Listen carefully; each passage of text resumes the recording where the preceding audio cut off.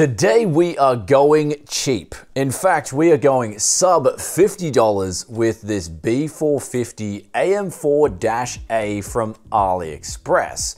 And this is from a brand called Machinist. Now, when I saw this motherboard, it was coming well under the price of pretty much every other B450 or B550 motherboard on Aliexpress. And actually, I bought this over a month ago now, and the price is still the same. So it doesn't look like it's a flash sale or anything like that. It just looks like this board is constantly coming around $50 and under. But today we're gonna be taking a look at this board, checking out if it can run with, say, a Ryzen 7 5700X3D, and we'll also test out a Ryzen 7 3700X. Two CPUs, which I'm very curious about because they are really good value on the AM4 line, not just if you wanna build yourself a gaming PC on a budget and get really good value for money, but also for me personally, if I'm doing gaming PC flips, I need a CPU and motherboard combo that I can get that's readily available and is good value and I can make a decent buck on. Now at this price point, there are going to be compromises. For instance, packaging this thing, you literally just get a SATA cable, the IO shield, and the motherboard with no battery, the circular CR2032 battery that comes inside. Now they have to do this for international shipping purposes because the motherboard could get flagged in some countries and get sent back. So it's understandable why they do this. It's just you'll have to add in one of these little circular batteries when you get the board in. Though the biggest point of concern for me personally is going to be this VRM, which looks like it's a 6-phase VRM with no heatsink, and it's going to be obviously on a budget, quite inexpensive, and use cheaper components. But are those cheaper components going to hold up? Let's get into the benchmarking and test this VRM out right now, as well as things like the onboard audio and even the NIC, which things that I am concerned about, and we'll report this to you guys right after today's video sponsor. If you want to get rid of this annoying activate Windows message, then today's video sponsor SCD Keys has you covered for as little as $15 After you enter that coupon code BFTYC, you can cop yourself a legit single end user license today. Also works for Windows 11 Pro 2. Links in description below. So we tried turning this thing on, first boot it works, and we're in the BIOS now, and first impressions, kind of surprised. Very simple layout, very easy to use. And we're right here on the XMP profile line here, so we're gonna enable our 3600 megahertz CL16 G-Skill kit here. And we're also using a Wraith Prism. The reason I'm going with the Wraith Prism is it's kind of like a mix between budget, aesthetics, but also it's got a downdraft cooling solution, which should help a little bit on the MOSFETs. I do believe, as you guys have critiqued me in previous budget motherboard reviews, you always tell me use a budget downdraft cooler instead of using like a Snowman or something like that. So we're gonna try that for today's video, and we're coupling this with an RTX 4090 because people always wanna know, hey, what's the maximum performance differential between this, and is there gonna be any performance hit in relation to this particular motherboard? So locking in that XMP profile, there's also a few other things that I look for here. I like to disable, like, because I use Windows 10 still, I like to disable this TPN garbage and secure boot as well. So I just like my system running clean, no interruptions, and that's exactly the options are really easy to find here. So that's a pretty good thing so far. Now, one thing I do want to do is I may just fast forward to it. I want to find out where I can perhaps change the Infinity Fabric speeds. Okay, so Infinity Fabric and dividers. So naturally when you're going for 3600 megahertz, you want to manually set this to 1800 megahertz. That gives it to like a 1:1:1 ratio with AM4, which is what you want because the DDR4 is essentially double data. So that's 1800 megahertz at the core as well. So we've got 1800 megahertz locked in on the Infinity Fabric. Let's just save and exit and see if that boots to Windows. And then after that, we will then try and take it to 3733 on the DDR4 as well as the Infinity Fabric to 1867, because that for me is a personal sweet spot with the 5000 series CPUs. All right, so we're in Windows. Everything looks like it's fine here. CPU's booted up okay. 3600 megahertz is locked in. Let's try it now quickly if we can boot in with just a slight bump to the memory speeds as well as the Infinity Fabric. So we're now booting up with 3733 and 1867 on the Infinity Fabric and the memory control. Essentially the 1-to-1-to-1 sweet spot that I like with a CPU like the 5700X3D. So that's actually really good news for this motherboard. Now, it was a little bit finicky in the BIOS to get that because they didn't have the option to set in the XMPs and then just try for that little bit of extra boost. You actually had to set in the XMP, save and exit, then go back into the BIOS, disable the XMP, and then manually set the frequency and your Infinity Fabric. But it still works, you can still get it to do it. So with that said, let's now get into some stress testing and then some gaming benchmarks with this CPU, and then we'll try out the 3700X and see if that works well, at least on the VRM stress test too.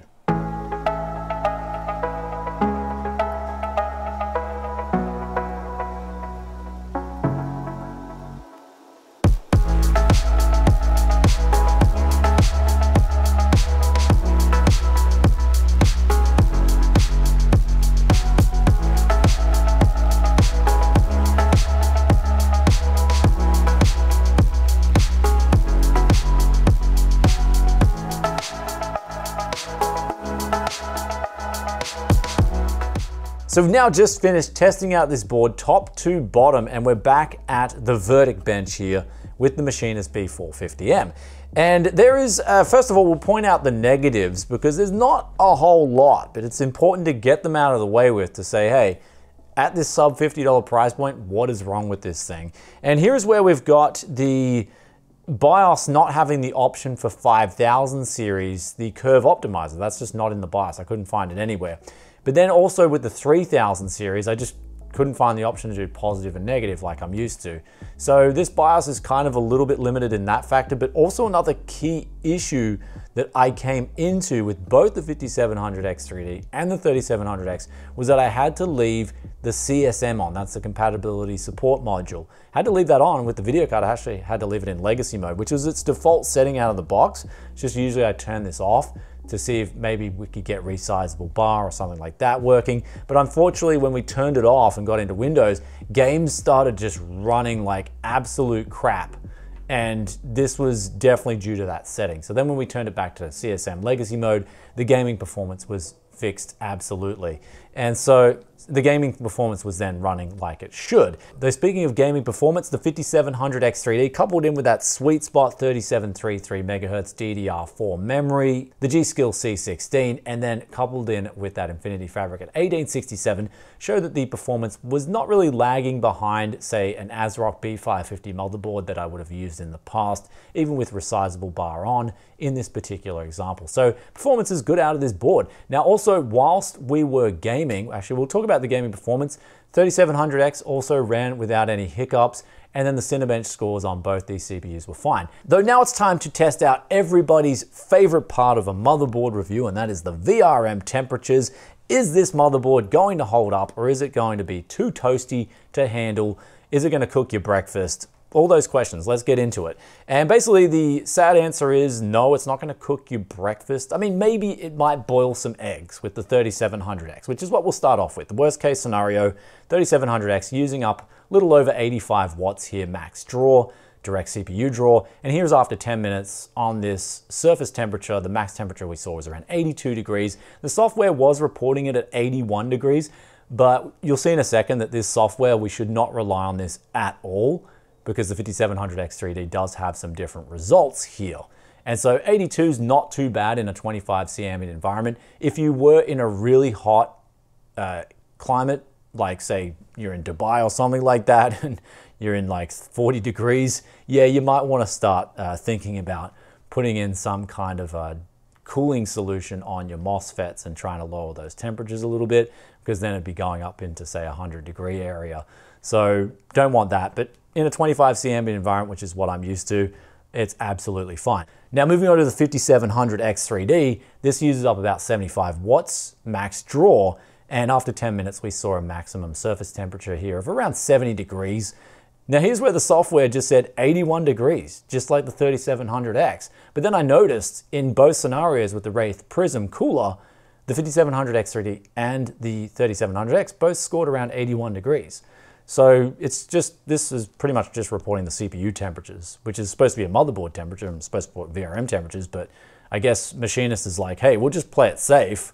Let's just report CPU temperatures. So people don't see 100 degrees. Say, for instance, people are adding a Ryzen 9 on here, then this thing will go up to 100 degrees. But for what it's worth, if you're going to go with this motherboard, I'd cap it at a Ryzen 7 3700X or a Ryzen 7 5700X 3D. I wouldn't go any higher than that, and it seems to do the job. Now, when it comes to gaming, it's actually going to be fine too. The temperatures will be even lower, and here is where in Cyberpunk 2077, we did see a temperature staying under 60 degrees. So when it comes to gaming, going to be fine. And keep in mind, Cyberpunk 2077, especially with a 3700X and coupled in with a 4090, that's going to be pretty much maxed on all those CPU cores and threads. So continue on with these numbers. I thought, okay, the VRM is not too shabby, especially for the price. I thought, wow, the onboard audio has got to be complete garbage then, right?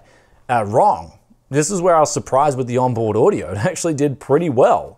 Probably some of the best results I've seen for a real cheap banger motherboard. So basically 0 to 20 hertz, about 5 decibels roll off. But then looking at the frequency shake, the frequency response analysis here, it's absolutely fine. It's going to be fine for real cheap, easy to run headphones or earbuds or something like that. And the crosstalk wasn't too bad either, coming in around minus 86 to minus 87 decibels. Now, of course, the power is not going to be there, especially versus high-end motherboards. So if you do have hard to run or even medium to run headphones, they will benefit from a separate DAC amp solution. This is just for sort of low entry level headphones that are easy to run. It'll actually do an okay job.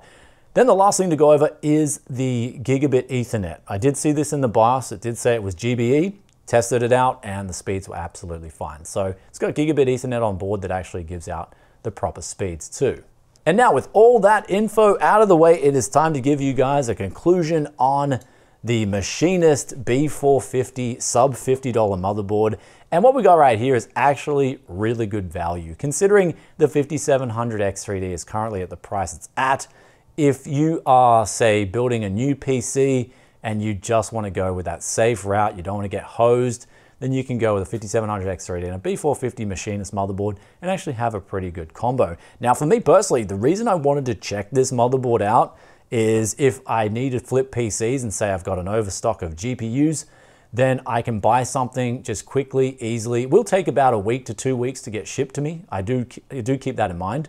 But if I know I'm going to run out of motherboards and CPUs and I need something in a pinch, then I wanted to know, is this motherboard going to do the job? And it's actually a really good result here today that it's going to do the job with those Ryzen 7 CPUs that I featured, because both of those are pretty hot CPUs right now in terms of value, and of course, ultimately in terms of banging them in a motherboard like this and getting good results, not just for your own personal benefit, but also in terms of flipping gaming PCs. So Machinist motherboard definitely checks out, good job. There are some improvements though. I would like to see a BIOS update, unlocking some of those extra features, especially Ryzen 5000 and the optimization curve, because I do like to extract a little bit of extra performance out of my CPUs, especially the X3Ds, and that's the easiest way to do it, but wasn't there unfortunately in that CSM. Maybe look into that and try and get us a resizable bar, if that's a possibility.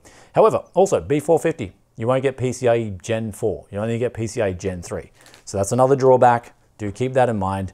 But for what it's worth, 5700X3D, we did test that in Cyberpunk, and the results were absolutely fine. There wasn't a huge difference between that and a PCIe Gen 4 motherboard, even with resizable bar enabled. So Gen 3 is still absolutely fine for the current generation graphics cards that we have, even up to a 4090. And so that's about it. I'll put some links in the description below. Hope you enjoyed today's video. If you did, be sure to hit that like button. With all that aside, I'll catch you in another tech video very soon. Peace out for now. Bye.